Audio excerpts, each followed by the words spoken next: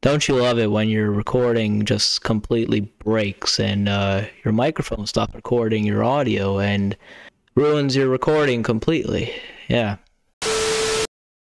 Alright, what is going on, guys? Cool here, back again with another video up on the channel. Today, we're going to be going over the 3rd anniversary reveals and stuff. So I was doing a reaction video for this, and I did record it, but for some reason my microphone decided to be funny and stop recording my my voice, obviously my audio. So we're back here again. We're just gonna cover some of the stuff that goes on here. I'm not gonna go through absolutely everything. I'm not gonna react to it because at that point I wouldn't be able to give you my pure reaction for sure.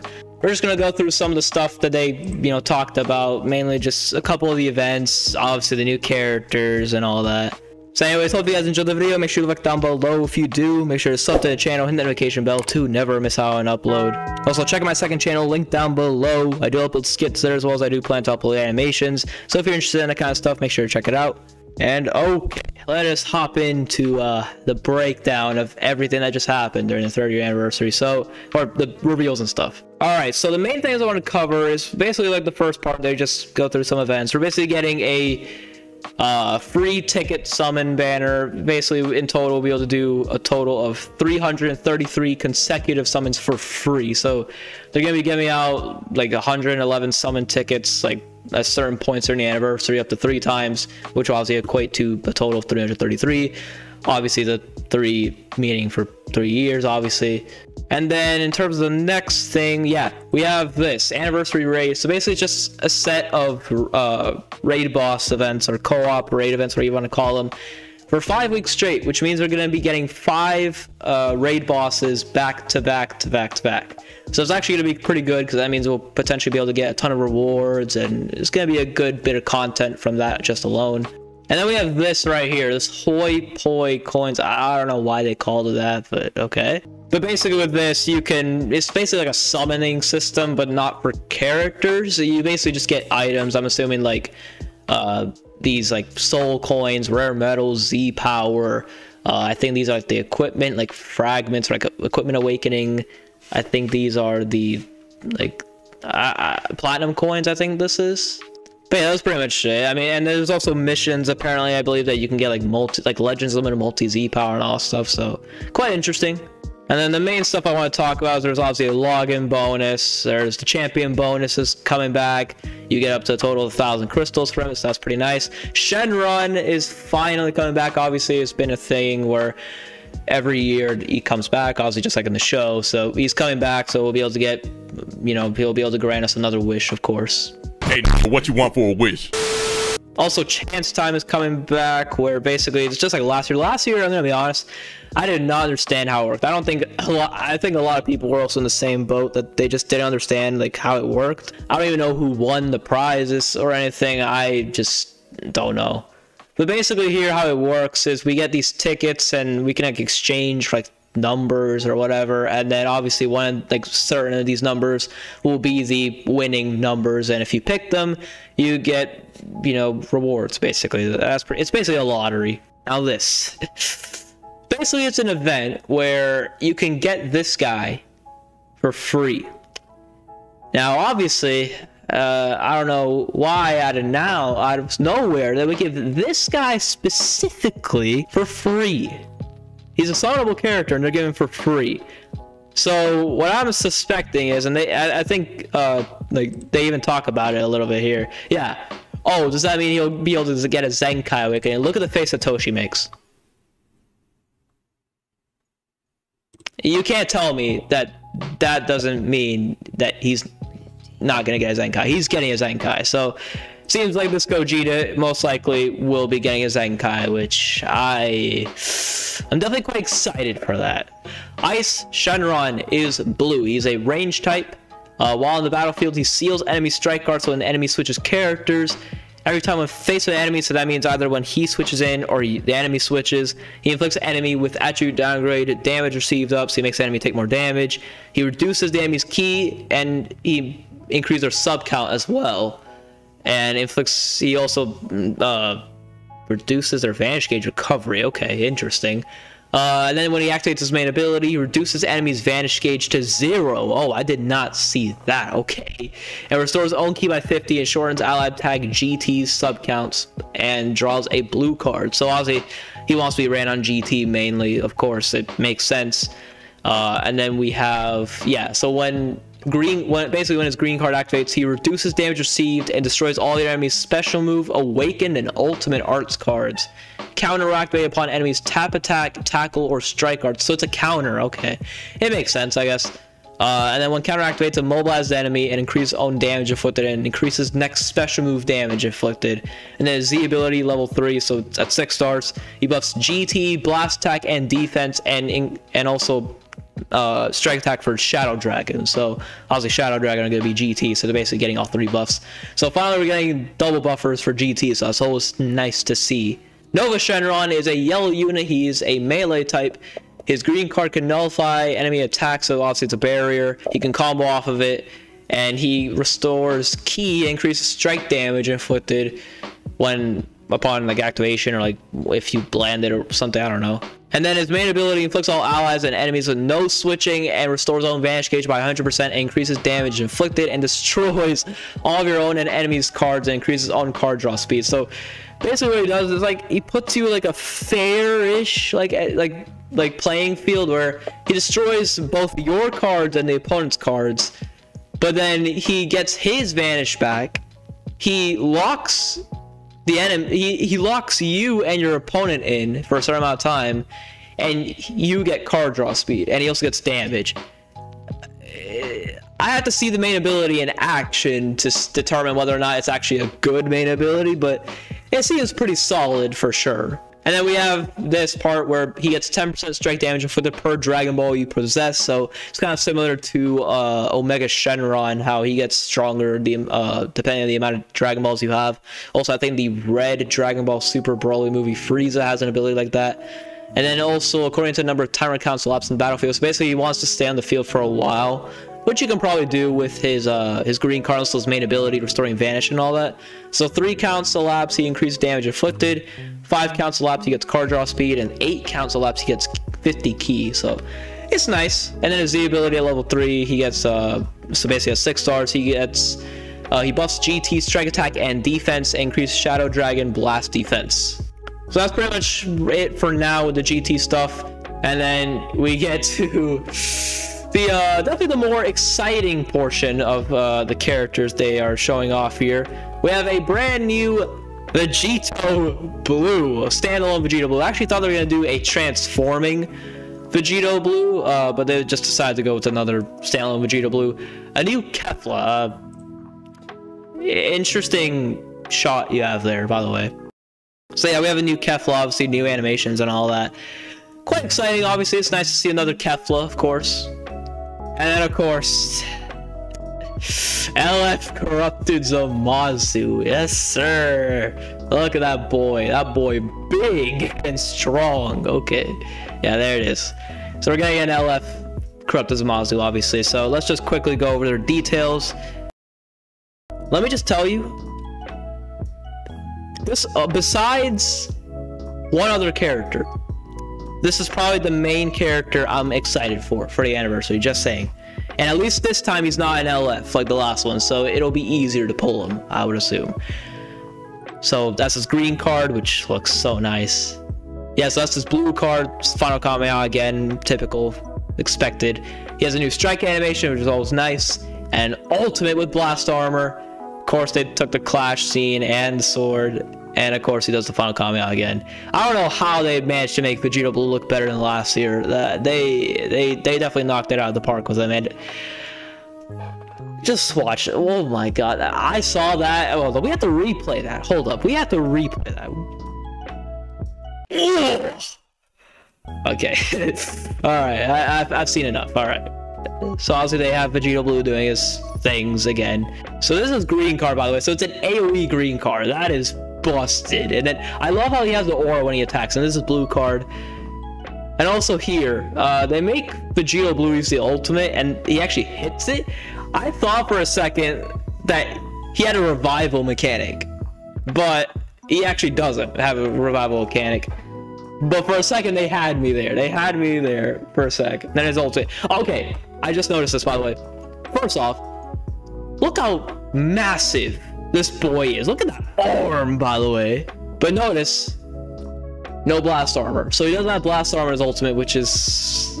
and it's okay, I guess. But it would have been better if it had blast armor. But, I mean, this looks sick. My boy Zamasu got the combos. And then he pulls out the sword. Like, look at these combos. Man, like, please teach me your ways. All right. And then he just falls. Yeah, that's a sick LF, obviously. That's a really... he looks awesome. And then, yeah, that laugh at the end. They definitely knocked it out of the park with these characters. So Kefla, okay, she's a red unit, melee type. When entering the battlefield, increases damage inflicted, cannot be stacked. Reduces damage received, cannot be stacked, and increases ki recovery. Every time this character uses a strike or blast starts, she restores ki, which activates up to 3 times, and increases damage inflicted, activates once. And the effects do reset once she switches. So basically, the gist of this ability here is she gets stronger per strike and blast card she uses, pretty much.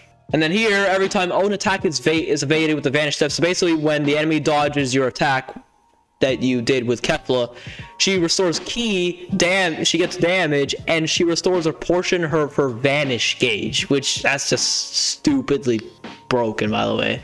And activates twice, apparently. Okay. And then randomly draws 1 new card when you have 3 or fewer cards as well. So that is all one ability. That all happens when the opponent dodges her attack. That is insane. And then she also, with her main ability, she can nullify special cover changes. She heals with a green card, and then her Z ability at level 3, so that's 6 stars. Ugh, excuse me. She buffs Rival Universe, Fusion Warrior, or Girls, Strike Attack, and Blast Defense. So, yeah, an attacker who's adept at both melee and range. She's definitely going to be doing quite a bit of damage. We'll see how tanky she's going to be. I'm assuming she's probably not going to be the absolute tankiest, but she does have ways of like healing and like restoring her vanish gauge and all. So she's definitely going to be quite a formidable character. And then the boy, Vegito Blue. I don't know why I'm so excited for this guy, but let's just take a look at his typing. Purple. Finally, can we just acknowledge that Fusion Warriors have not gotten a new purple since last year? So obviously, Vegito Blue being purple is a good color for him, because Fusion Warriors really needed a new purple for sure. So, because their best purple, I would have said, probably is Super Vegito, and obviously he's aged, of course. But anyways, let's jump into what he can do. So he increases own damage inflicted, cannot be cancelled. Reduces damage received, cannot be cancelled. And minus 10 to blast arts cost, cannot be cancelled when battle starts. So by the way, he's a range type as well. And this is insane. Increase allies tag Fusion Warrior, God Key, or future damage inflicted and key recovery when this character switches to standby. He's a support type unit as well. He's a pseudo support unit as well. That is insane. Imagine Vegito Blue being a support unit. And then when he enters battlefield, he increases next blast starts damage inflicted and draws a random card when we have 3 or fewer cards. Hoping he gets key when he switches in, but we shall see. When a green card is activated, he restores his own key and increases his own card draw speed, and inflicts all enemies with no switching. That's all just from his green card upon activation. And then if you do, and he also has blast armor, by the way. And if you actually do land the green card, he reduces enemy Dragon Balls by 1 and destroys all your enemies' special arts cards. So basically, it destroys all their green cards. Would have just been better just to destroy all their cards in general, but hey, I mean, the green card, just this first part alone, is already good enough, so I'll take that. And then his Z ability at level 3, so I'll say 6 stars, increases tag Fusion Warrior or tag God Key or future blast attack and strike defense. A character with heavy single attacks and great combo potential, obviously like the previous Vegito Blue. So yeah, he seems quite good. I'm definitely quite excited for this guy. Can we just take a moment to appreciate this godly art? Like, look at that arm. Look at the aura. Like, just look at it. Like, it looks so insane. Like, I don't know how Legends, like, they always, like, they somehow make their card arts look better every time. I don't know how. Alright, anyways, enough admiring his card art. He's a red unit. He's a melee type. And when defeated, increase allies damage inflicted and inflicts all enemies at attribute downgrade, minus 1 to arts card draw speed level, and inflicts all enemies at attribute downgrade, reduces health restoration. So he basically gives death buffs when he dies, and also he debuffs the enemy as well, so it's a neat ability. He also has a special cover change against Strike Arts attacks, and every time he uses Strike or Blast Arts card, he increases his own damage inflicted, so he basically gets stronger for every Strike and Blast he uses, so that's a nice ability. And then the following effects occur according to enemy actions while this character is on the battlefield. So whenever the enemy lands a Strike or Blast Arts on him, he reduces the enemy's key and he reduces his own damage received, so he takes less damage the longer the combo goes, and also reduces their key. So that is super annoying. And then when the enemy switches, he restores his own Vanish Gauge by 50%, activates 8 times. So it's very reminiscent to LF Broly. And then when an enemy is defeated, except by self-destruct, destroys all your enemy's cards. That is so... like, this guy's gonna be annoying to fight against. Just like the previous Amazu from last year. They did a similar approach to him, that they just made him a super annoying character to fight against.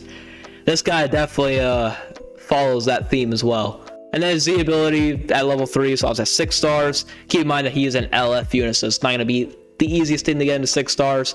But he does buff God Key, powerful opponent, and future strike attack and defense. I don't know exactly by how much, but we shall see. And that's pretty much it. Obviously, there is one more thing we do have to talk about. The end here. They thought they could be slick.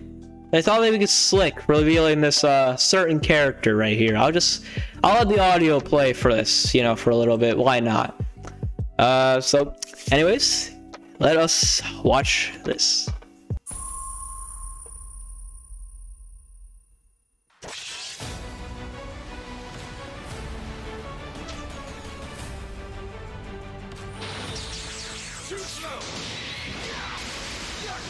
Yeah, that's the spot. Disappear!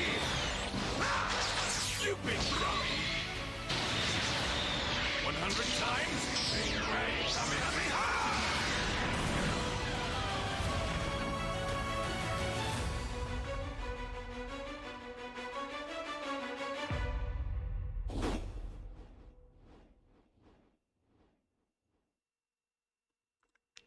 Yeah, that looked pretty nice. Obviously, so indeed we are getting the boy Super Saiyan 4 Gogeta. He is finally coming to the game. I think it was pretty, you know, obvious that he was coming for 3rd year anniversary, since they were pushing GT out of nowhere. And then also, like, with all these other Fusion Warriors, you might as well just finish it off with the last Fusion Warrior that hasn't been released yet from the, like, original series. So obviously Super Saiyan 4 Gogeta is coming. They don't reveal any details about him, but he looks epic. Like, this is, look at this, man. Like, oh man, okay. I can't wait for him. Okay, I am so excited. But yeah, that is pretty much it. So let me know what you guys think about all the stuff they revealed. I'm definitely quite excited for the anniversary. Obviously, the stuff they revealed, I think, was quite, you know, interesting. It was definitely good. It's nice we're going to be getting a raid event lasting for like 5 weeks. Definitely a ton of content. Obviously, the characters seem like they're going to be quite good, and obviously they're quite hype characters. Maybe not so much for the Shadow Dragons, but I mean, it is what it is. Also, I do want to mention tomorrow night I'll probably be doing a breakdown on the actual characters when the data download hits, because I'm assuming they're going to be doing maintenance tomorrow night, and which will include all these new characters as well as all the new events and all that. So your boy will be doing a breakdown video covering the new characters, the events, and all that. So if you want to stay tuned for that, make sure to sub to the channel and notification bell to never miss out on an upload. God, why am I like this? Anyways, hope you guys enjoyed, but nonetheless, next video I'll be uploading actually in like 20 minutes. Daily reset will hit Legends, and I'll actually be farming up the Super Saiyan Blue Goku, the free one, and doing a video on him. So pretty much right after this, I'm gonna have to record and edit another video, so that's fun. So anyways, hope you guys stay tuned for that video, I guess, and also the breakdown video I'm gonna be doing later on tomorrow night. As well as stay tuned for the 3rd anniversary content. I'll be doing summons, as well as I'll be doing showcases for all the new units as well. So make sure to stay tuned for that, obviously. And yeah, anyways, I think I'm about to hop off and start, you know, editing this video to get it out. So hope you guys enjoyed, and I'll see y'all in the next one. Peace out. Have a great one.